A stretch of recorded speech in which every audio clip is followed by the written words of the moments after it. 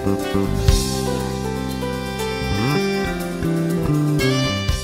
going to take a look at our basic gouge sharpening system here. And to begin with, the setup, there's a notch in this that I line up with that hole. That gives us this basic bowl gouge shape. It's a good basic grind for a lot of general turning.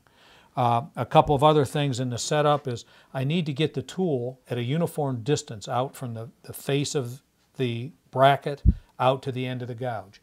It really isn't important the distance exactly, it's just that it be uniform every time you put the tool in. And then the other thing that I have to do is, as I put this tool in, I slide the arm in or out by unlocking this to get the bevel to lay on the tool. So if I have a steeper angle, I'd move this in. If it's more blunt, I would slide it out to accomplish that. Again, I do that just to get the bevel on the wheel. That's not how I change the shape. We'll get to that in a few minutes. So what's this collar down here for then? The collar is there so that initially when you set this up on your grinder, you set it so when you put a tool in that it lands either on center or slightly above, not below center. That could be dangerous. It could suck the tool in. Is this interchangeable with other bases? It will fit in other bases, yes, that are out there. So you can use ours or another if you already have one. What's the advantage of having the system at all? Well, the big advantage is that we've trapped this so that it rotates around that center line. And on most of the systems, you simply have a tool that goes into a pocket.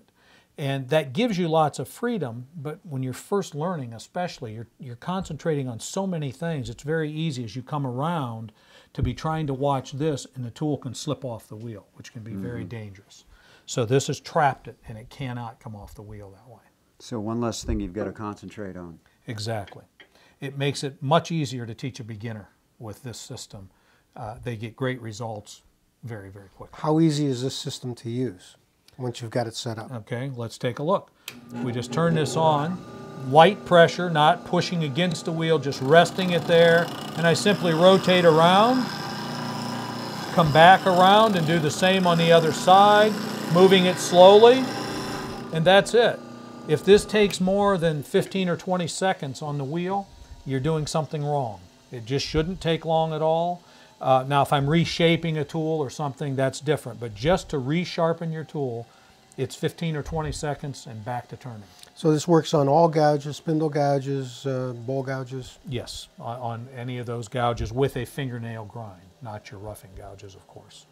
Now, Dave, often when I'm turning it across the bottom of a bowl, I like to use a much blunter angle. Sure. Makes it a little bit easier. That's the tool I tend to use. Right. Would you still be able to use that? Yes, we can use the same thing. I'll take this tool out, we'll put that one in and look at what we have to do to make this tool work in here. It's fairly simple. I'm going to slide this out and measure the length here and get that set so that I have my mark to get this uniform distance again. Now I'm going to have to move the slide arm in this case because the bevel angle is much blunter to get across the bottom of your bowl. So I just need to adjust that. We'll get the wheel stopped here. And so I'm going to slide this out until that bevel is just laying right on the wheel and lock that.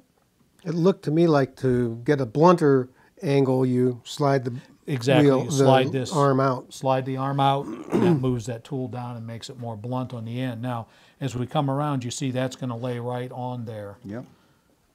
Just fine. So you didn't have to change that hole. I did not have to change that hole. And that collar didn't have to change either. No.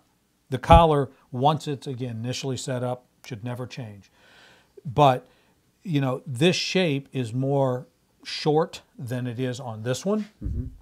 And that's simply due to the fact that we've changed that bevel angle so greatly. And that perhaps this is just the other extreme. Yes. More swept back this way as well as a steeper angle here.